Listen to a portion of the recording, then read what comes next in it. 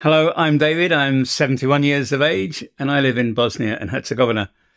And today I want to chat or ramble a little bit about culture. I've got some notes down here, so if I keep looking down, don't get phased, okay? I read a lot of expat blogs, and most of the people that write there are writing about searching for a better life than the life that they'd had. So a couple of examples for you. British people who have moved to Portugal. They were very unhappy with their lives after Brexit, or even before Brexit, they were planning to leave because I think they knew what the outcome was going to be. And their experience of living there, buying properties, most probably dilapidated properties, so they could buy something cheap, do it up, what do they call it, a fixer-upper, and then live on either their savings, their pensions, or some remote income.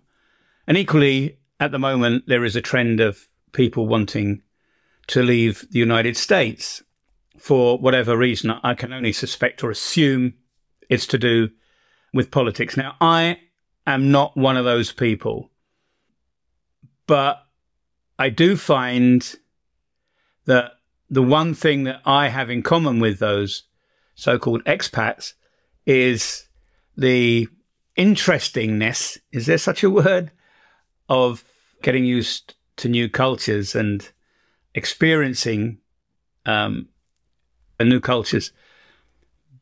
But they still stay very much British, American, or whatever. Whereas me, although there are some things that I keep that are British, for example, I don't know if I can get the shot there. That's tea with milk and sugar. And why do they stay the way they are? I think I finally understand. Now, I live here in Bosnia and Herzegovina in this village because I married a local girl. I'll be totally honest and transparent. I wasn't happy in the UK. I've always wanted to live with some form of adventure, and I didn't set out to find a new forever home. Okay? And I came to Bosnia and Herzegovina because there was something that happened in 1998 in my life. I don't know if I've mentioned it already. It's on the blog somewhere, but I will make a full video about it at some time in the future. But I came here, I suppose you could say, for work. Yeah. And then met somebody, and the rest, as they say, is history. But I didn't come here looking for somewhere new. That's forever new home. That was not in the plan. Initially, the plan was only to be here for 6 months. And here we are, what, just over 22 years later. I do find the culture of where I live now very interesting, but I don't feel that I could ever accept it as my culture.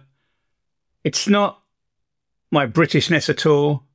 It's just me. My mother used to say that I was, and other people too, of course, that I'm Peter Pan. I'm the boy that never grew up.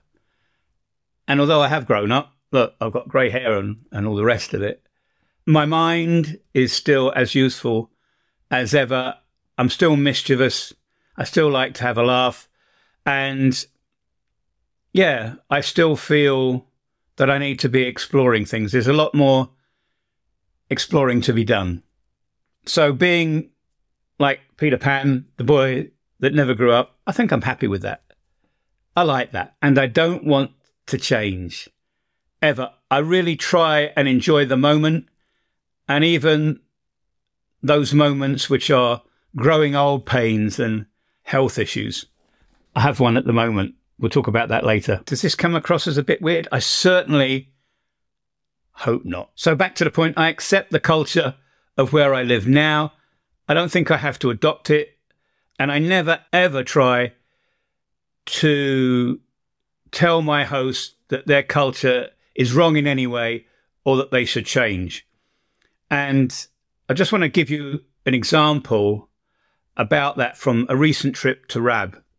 the island in the northern Adriatic. There are, at the moment, a lot of German or Austrian tourists. The menus are in German, and as soon as the waiters work out that there is a German or an Austrian, they immediately start speaking German to them. And they think actually that I'm German, so you can't imagine how many people were saying Guten Tag. And I keep saying, no, yes, I'm English, right? I'm English. And then if they know any English, they'll talk about it. But I digress. So there's a lot of German-speaking people that visit Rab as tourists, and that's brilliant because the tourism helps to keep those local people on the island of Rab at a reasonable standard of living. They can make a good little business out of it. They only have, a number of months in the year when the sun is brilliant and the sea is warm. So they have to make hay while the sun shines, right? But there was one occasion, and I've seen more of them, where those Germanic people were imposing, rightly or wrongly, mentally or otherwise, their culture on the Croatians. We were sat in a bar, and the lady there, the waitress, spoke German, which was good. I speak German already, all right?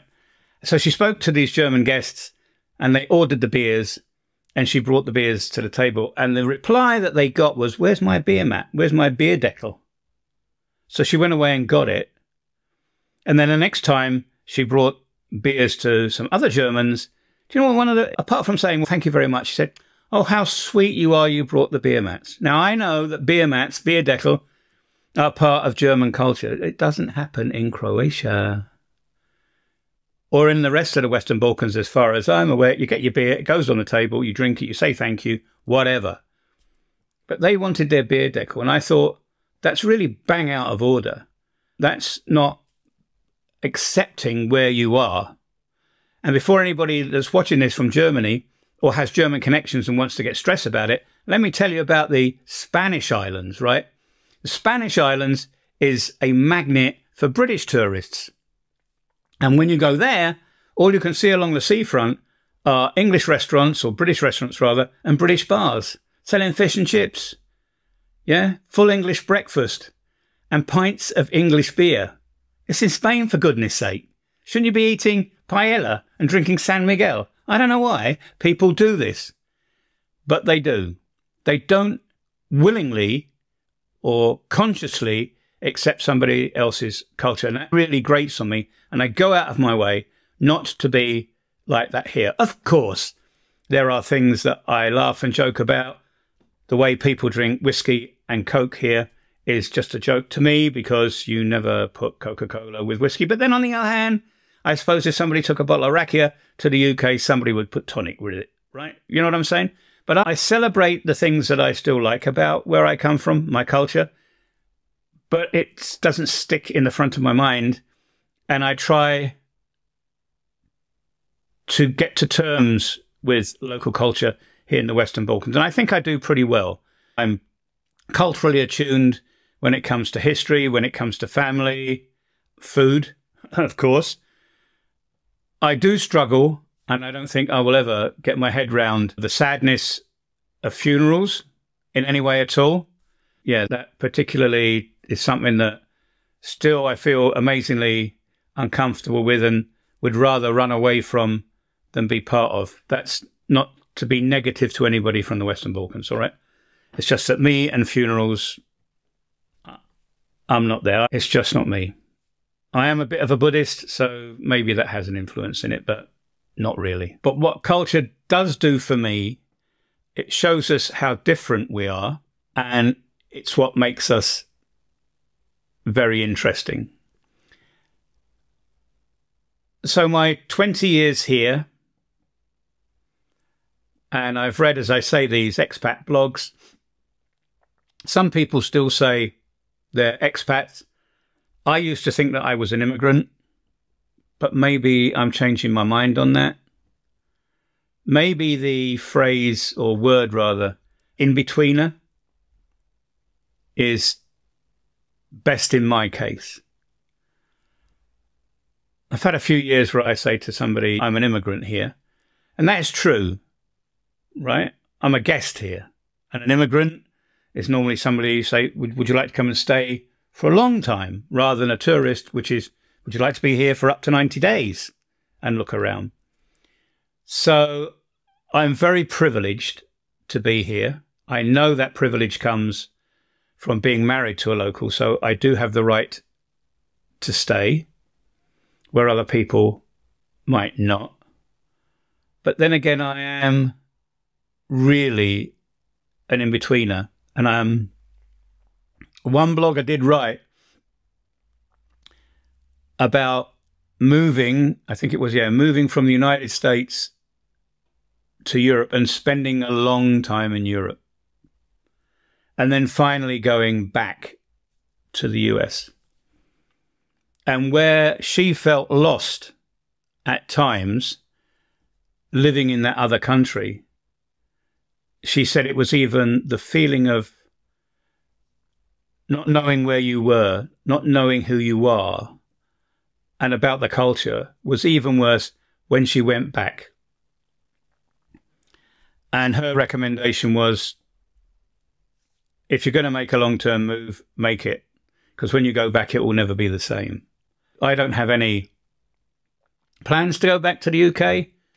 I haven't been on holiday there now for 2 years, or gone back to visit for 2 years. And I'll have to do that. But for me, I know I'm coming back. For me, when I go back to my home or original culture, I enjoy the things that I used to miss, like black pudding and fried bread with my breakfast, Cornish pasties, which are a delicacy, and of course, not fish and chips, it's pie and mash and mushy peas. So I have those and I enjoy them. But to be honest, I do feel really out of place. And when I come back here to the village, I feel like I'm home. I do have that warm, fuzzy feeling of being at home. And that happened last week, actually. Loved Rab to bits. Actually, I could live there if it wasn't so suffocatingly hot now that I can't stand the temperature. And I have to sit under trees all day while Tamara swims, because she's a mermaid, right? I married a mermaid. But when we came back, I just loved it. Everything was like normal to me. So this is my home. I don't really think or anticipate I'll live anywhere long term again. But yeah, I'm not an immigrant anymore. I'm not a tourist anymore. I am a foreigner, a stranac. That's a fact. But I think I'm an in-betweener. I live in this in-between world, which might be the best place for Peter Pan to be. What do you think? Thanks very much indeed for watching this. Your support means a lot to me. So if you've watched this far and you'd like to subscribe, I really would like that. If you'd like to give me a thumbs up, even better. If you'd like to make a comment, I would certainly like to do that, because I definitely will respond. And if you'd like to press the notification button so that you don't have to look for anything else from me on YouTube, because bing, it'll come up on your laptop, your mobile, your desktop, or wherever. So until the next video, thanks very much indeed, and stay safe wherever you are. Vidimo se opet. See you again soon.